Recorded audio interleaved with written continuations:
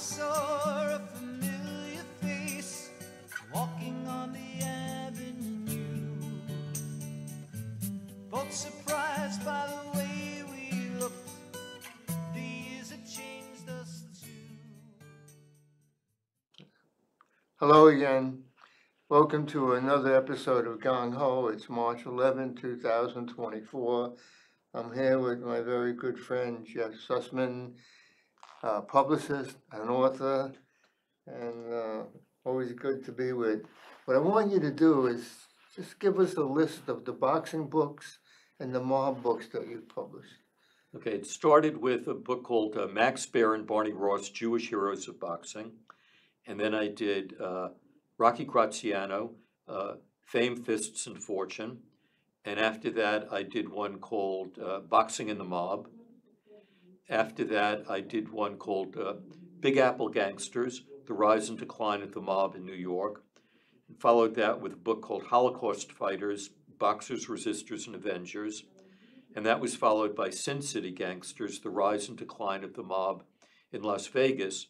And my newest book, which just came out last week, is Tinseltown Gangsters, The Rise and Decline of the Mob in Hollywood. Yes. All right. I read almost all of it. I don't know how we're going to cover that book in one show. I don't think it's possible. So we'll do two shows. Do two shows. Right. To open the book up and realize the first gangster was Joseph Kennedy. I know. I want to spend some time with that. I mean, he was an incredible. Start with him. I mean, Well, he was a shark going. He really was a shark. He was like a great white. A great white shark who would eat anything in its path. He started out as a sales representative for a movie company called FOB. They wanted him to find a buyer for the company, and his attitude was, heck, why should I find a buyer? I'll buy the company, and I'll run it. And he borrowed some money from his father-in-law and some money from the president of Filene Department Store in Boston. But the bulk of the money he borrowed from Al Capone's mob in Chicago. And he was turning out a movie a week at $30,000 a movie. But the reason he can go to the mob is because they knew him already. They knew him already because he had also partnered with Frank Costello in the bootlegging business, and he had done all kinds of deals with the New York mob and with the outfit.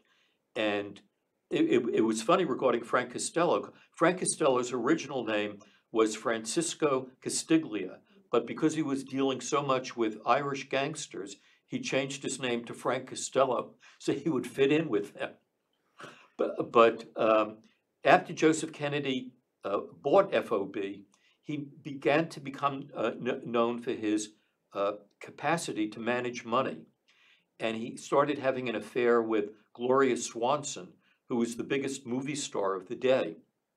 And he showered her with all kinds of gifts, fur coats, diamond necklaces, even bought her, I think it was a Rolls Royce.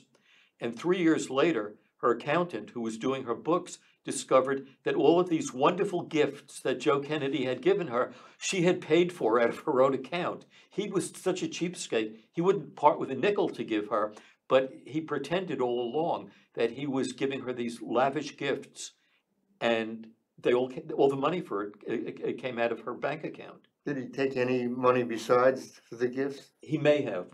Well, yeah, he took a management fee for managing her finances. And was that the demise of his career in Hollywood? No, after that, he wanted to buy a chain of movie theaters called the Pantages Movie Theaters, which was started by a Greek immigrant named Alexander Pantages. And Pantages owned, I think it was 72 movie theaters throughout the Southwest. And Kennedy made a couple of offers to buy these, and each offer was rejected. So Kennedy, he had been pursued by a man who was an aspiring screenwriter and a pimp, whose girlfriend was an aspiring actress and a prostitute. And they couldn't get anywhere with Kennedy. But when Kennedy decided he could use them to help him get Pantages Theaters, he contacted them, and he said to the the woman who was the aspiring actress and prostitute, whose name was Eunice Pringle, "I'll give you a part in my next movie, but you have to do a favor for me." And she agreed to do it. And the boyfriend, the aspiring screenwriter, went along with this. So what she did is she hid in a closet off of, Wait a minute, she back up. She contacted, what's his name again? The owner of the theaters. Alexander Pantages. And she said she wanted to show him a screenplay. Right. All right. Yeah, that her boyfriend had written. And he took one look at it and he said, "This is terrible. This is written by an amateur. He doesn't have any talent whatsoever." So she was kind of pissed at this reaction. So she had a reason for disliking this guy, but he knew her now, and she could gain access to his office. So after Kennedy made a deal with her, she hid in Pantages's closet off of his office. And when Pantages came, she opened the door and threw herself out, tore the top of her gown, and started yelling rape. And Pantages was arrested, and at trial, he was convicted, and he was sentenced to 50 years in prison for rape, which was, I mean, murderers were getting less time than that. Then Kennedy was behind this. And Kennedy was behind the whole thing. So then what happened, Pantages hired a criminal defense attorney named Jerry Geisler, who represented the mob in Los Angeles, and in particular, Bugsy Siegel. And he was able to prove that there was a conspiracy. And he presented this evidence to the Court of Appeals in California. And Pantages was released from prison after 3 years. But they also wanted a deposition from Pringle stating that she had participated. She gets murdered. She was poisoned the day before she was to give the deposition and died from the poisoning. And no one was ever convicted or tried for poisoning. You know, I never heard this before about Joseph Kennedy. Can you go on a little bit more about him? Well, he was a real SOB. I mean, and he didn't want to stay in Hollywood because he was also a terrible snob. And all the original movie studios were started by immigrant Jews from Russia and Eastern Europe. And he didn't want to associate with these people. He wanted to associate with the WASP establishment. And he would refer to these other movie producers as kikes and as sheenies and as pants pressers. And so eventually he sold his interest in the movie business, and he moved to Florida for a while. And in Florida, what is that section of Florida with West Palm Beach? Yeah, Palm Beach. He tried to join a WASP country club and golf club, and they wouldn't take him because he was Catholic. But there was a Jewish club there also, and they said, "We'll take you. We take anybody. We have no prejudice against anyone." But Kennedy refused to join them because he didn't want to associate anymore with Jews. And he would. So in addition to being a crook, he was also a terrible anti-Semite. And eventually Franklin Roosevelt hired him to be to head the Securities and Exchange Commission. And when Roosevelt was asked why he hired Kennedy, he said, "It takes a thief to catch a thief," and that's why I hired him. And then he went on to become the ambassador to Britain. Right. And he was very supporting the Germans, the Nazis. Right. He fell in with a group of the British lords and ladies known as the Cliveden Group, and they were in favor of appeasing and making a treaty with Hitler and having a union between Nazi Germany and England. And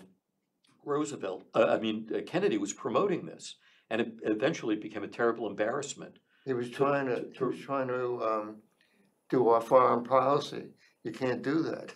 That's right. He's not only trying to do a foreign policy, he wanted a treaty between the United States and Nazi Germany. Did he get fired? Yes, Roosevelt finally fired him. But he still had a lot of clout. He had a lot of clout, and he at one point wanted to become president after Roosevelt. And his attitude was, "Well, you've ruined my chances for becoming president, but I'm going to make sure now that one of my sons becomes president." And he did. And he did. Wow. All right. Okay. So he paved the way. He was like, And everybody, the mobsters, the gangsters realized, let's go out there and do something. So what happened after Kennedy left? Well, the outfit in Chicago and the New York mobsters decided that they didn't realize this initially, that Hollywood was really ripe for takeover. And they agreed that Bugsy Siegel should go out there. Initially, he went out there to run a racing wire that bookies had to subscribe to. But as he became more and more involved, he also took over the union for the extras and began to extort the movie studios, saying if you didn't want a strike of extras, which you need for all your movies, you have to pay me hundreds of thousands of dollars. And they did. And because he was sort of a classy gangster, you know, he was always very, very well dressed, he was well spoken, he socialized with an A-list of Hollywood movie stars and producers and directors. They were also terrified of him because they knew of his reputation as a gangster. He had a nickname. Bugsy. And why was that? Because he was as crazy as a bedbug. And he used to borrow money from them. And they were always frightened of asking him to pay back the money because they thought if they asked him, they might get killed. So he in a conversation with Meyer Lansky, he said, you know, I've borrowed almost $500,000 from these people and I've never paid it back. And I have no intention of paying it back. That's what happens when you give money to a mobster. But he is also, did he have the idea to build the Flamingo? No. That was really a misconception that a lot of people believe. The Flamingo was started by a man named Billy Wilkerson, who owned a newspaper called The Hollywood Reporter and some restaurants in Beverly Hills. And he went out to Hollywood, to Las Vegas to build the Flamingo, and he ran out of money. And at that time, banks wouldn't lend money for casinos. They thought it wasn't a good risk. So he had to borrow money, and he borrowed it from the New York mob. And after a few months, Bugsy Siegel said to him, we're taking over, and you're out. And Wilkerson didn't want to get out, so Bugsy said to him, you either sell me your shares or I'm going to kill you. And so he sold the shares, but he was also frightened of being killed, and he went and lived in France for a year just to be on the safe side. And then Bugsy took over the building of the Flamingo. But that resulted in him being murdered. Right, because he was skimming money from his own mob. With his girlfriend. He and his girlfriend, Virginia Hill, were skimming money. And his best friend, or one of his good friends, was George Raft. They really were good friends. Very, very good friends. George Raft had started out as a protege of a New York gangster named Oni Madden, who was the biggest bootlegger in New York. And Raft was, like a kid who followed him around. And through Oni Madden, he met Bugsy Siegel. And even though they were very close in age, he looked up to Bugsy as if he were an older brother. And he did whatever he could for Bugsy. He would lend him money knowing that he would never get the money back. And on the opening of the Flamingo, he even bet $65,000, which he lost because he knew that money would help the Flamingo. He was a very, very loyal friend. George Raft was really big time, right? He was one of the biggest movie stars of the 1930s and 1940s.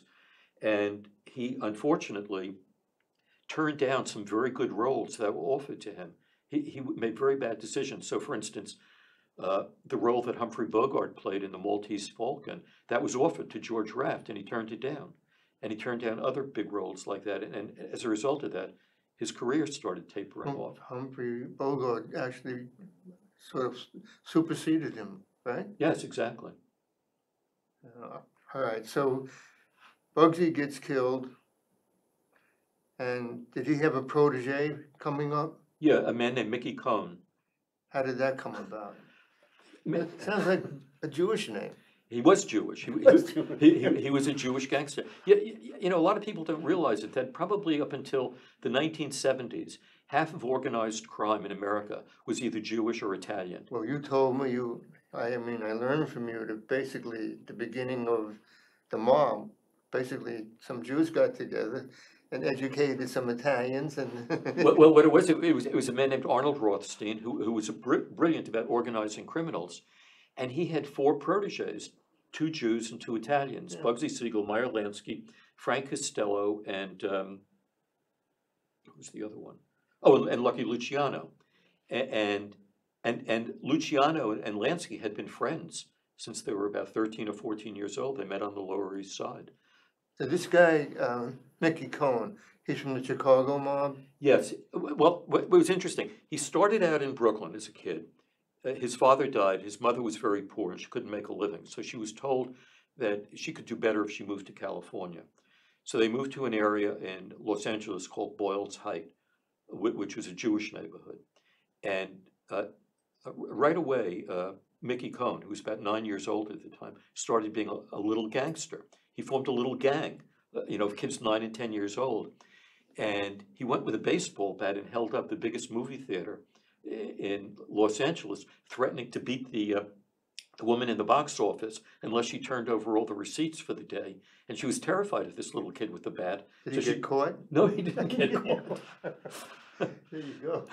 So then, as he was not a big guy. He was only, when he was fully grown, he was only 5'5", but he was a very tough guy. And he also started out as a boxer. And he had 9 or 10 professional fights. He lost half of them, he won half of them. And he moved to Chicago, and he was holding up stores and committing a lot of crimes there.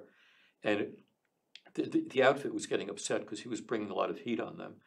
And a gangster named, Jewish gangster, I can't think of his name offhand, advised him to go to Los Angeles. And the outfit thought that would be good for him also, because he could then help out Bugsy Siegel. He could become a bag man for Bugsy Siegel, because Bugsy didn't want to directly extort the movie studios. He'd have Mickey Cohen. He'd do the bad deeds. Yes, exactly.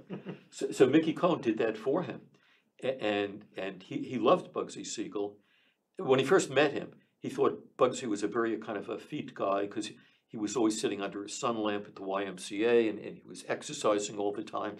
He was trying to look like a movie star rather than a gangster, and that didn't sit well with Mickey Cohen. But finally, he realized Bugsy's power and so forth. And when after Bugsy was killed, Mickey Cohen took over his operations and continued extorting the movie studios with the Extras Union.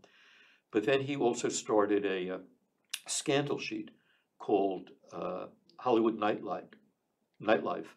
And his partner in that was a man named Hank Santacola, who was Frank Sinatra's manager. And they would go to famous movie stars who were adulterous or they were gay or something, and they would threaten to blackmail them in this scandal sheet unless they took out a full-page ad and paid a lot of money to Extortion. Extortion, yeah. And so they extorted Robert Mitchum. They extorted Joan Crawford because they knew that she had, before she became a movie star, she had appeared in a couple of porno movies. And they even extorted Frank Sinatra, even though Frank Sinatra's manager was the co-publisher. Because he was having an affair with Ava Gardner while married to his first wife. Right. When Mickey Cohen also had a protege, a guy named Johnny Stompanato, who was like a professional gigolo. He was very handsome and debonair looking, and he always had the shirts open down to his sternum with a lot of gold chains, and he was having an affair with Lana Turner, and he had affairs with a lot of other women as well. At one point, Johnny Stompanato was having an affair with Ava Gardner. And oh my God. And Frank Sinatra was very upset about this. So he went to Mickey Cohen and asked him if he could talk to Johnny Stompanato, because he didn't want Stompanato to be having an affair with the woman he loved. And Mickey Cohen said, I'll speak to him and take care of it, and he did. But then he let it be known amongst all the gangsters that Frank Sinatra was frightened of confronting Johnny Stompanato on his own. And this reduced Sinatra's reputation with local mobsters. He was not part of he was not in the family. No, he wasn't. But he was always trying to be a tough guy and pretend he was a tough guy. And he wasn't a tough guy. You know, he would start fights with people, but then he had these tough guy managers who would come in and finish the fight for him. That's not a way to do business. No. It's not good. So anyway, Lana Turner killed Johnny Stompanato. She stabbed him several times while he was sleeping. But to save her career, she hired the same lawyer that helped the guy that Kennedy set up for prison, Jerry Geisler, who was supposedly a terrific criminal defense attorney. And he convinced Lana Turner's daughter to take the rap for stabbing Johnny Stompanato. Was there a trial or just? Yeah, there was a trial, and she was acquitted. The daughter, Cheryl Crane, was acquitted for self-defense because she said she heard her mother screaming, and she went into the bedroom. She had a knife in her hand, and Johnny Stompanato ran at her and ran right into the knife and stabbed himself. I heard that before somewhere. So, however, you know, he died on the floor, supposedly after she stabbed him. There was no blood on the floor. However, the sheets on Lana Turner's bed where he had been stabbed was covered in blood. But Mickey Cohen got mad about that, right? He was furious. He knew that Lana Turner had stabbed, and he had all the love letters that he broke into Johnny Stompanato's house and stole the love letters from Lana Turner. From Lana Turner and to Johnny Stompanato. And he published them. He threatened to publish them, but he did a lot of press conferences and news stories about these. But it really had no effect on her career because the publicity machinery at the movie studio where she worked was so powerful that they kept putting out stories. This is all happening during the 40s? No, that happened in the 50s. 50. Yeah, and Mickey Cohen became a celebrity. Yeah, he did a lot of talk shows. He always had a girlfriend who was either a stripper or a porno actress, who was about a foot taller than he was, you know, with the big blonde hair and the plunging necklines on a gown. And together they would do a lot of talk shows in California. And there was a talk show syndicated around the country in the 1950s, run by a guy named Alexander King, who was sort of a character. And he always had Mickey Cohen on as a guest. And Mickey Cohen was even on an interview show with Mike Wallace. And Mike Wallace said to him, "Is it true that you've killed a lot of people?" And Mickey Cohen said, "I only killed people who deserved killing. I never killed anyone who didn't deserve to be killed." Oh my God. I had a client say to me one time, I said, "Did you do it?" He said, "Yeah, he deserved to be killed." And that justified it, right? That's it. All right, same thing. All right, so Mickey was a really tough guy. So how did he deal with, these people, wealthy people, powerful people in Hollywood? He intimidated them, and he would, threaten to kill their representatives. And there was another mafia family in Los Angeles, the Dragna mafia family, run by a guy named Jack Dragna, and he was ruled by Bugsy Siegel. He hated Bugsy Siegel, but Bugsy Siegel ruled him, and he knew that if he went against Bugsy Siegel, that Lansky and Luciano would kill him. But after Bugsy Siegel was killed, Dragna said, "I don't have to do this anymore," and he went against Mickey Cohen. And there were 10 or 11 times he tried to kill Mickey Cohen and never succeeded. One time he planted a bomb under the bedroom of Mickey Cohen's home, and Mickey Cohen and his wife used to sleep in separate bedrooms. But that night he was sleeping with his wife in her bedroom, and the bomb went off and blew up half the house. What happened to this guy? Jack Dragna? He eventually got he got jailed for something stupid. I mean, I forgot exactly what it was. I think it was having sex with an underage girl or something like that. I mean, did he get framed? No, he wasn't framed. He was just an idiot. Basically, they called his mafia family was so inept that the police referred to it as the Mickey Mouse Mafia. They could never do anything right. And then his nephew, another Dragna, I forgot his first name, became a co-boss of that family with a guy named Jimmy the Weasel Fradiano. And years later, Fradiano went into the witness protection program and wrote a couple of books about the mob. One of them became a big bestseller called The Last Mafioso. And Fradiano was an interesting man all by himself. Eventually, the Chicago outfit where Fradiano was associated with, they demoted him from being a co-boss down to being a soldier. We have a minute left. I just want to ask you one question before we go off. What about the police doing all this time? They were totally corrupt. Totally. Yeah, and it was interesting because they were bugging. The police were bugging Mickey Cohen and a prostitute, and they heard on the bug that a police sergeant was being paid off by the prostitution, and they were providing prostitution services as part of the payoff to the whole police department, basically, in Los Angeles. So this resulted in the sergeant being kicked out of the police department, as well as the chief of police being kicked out of it. And Mickey was thrilled about this because they had been extorting him, and now they were out of the picture, and he was free to do whatever he wanted.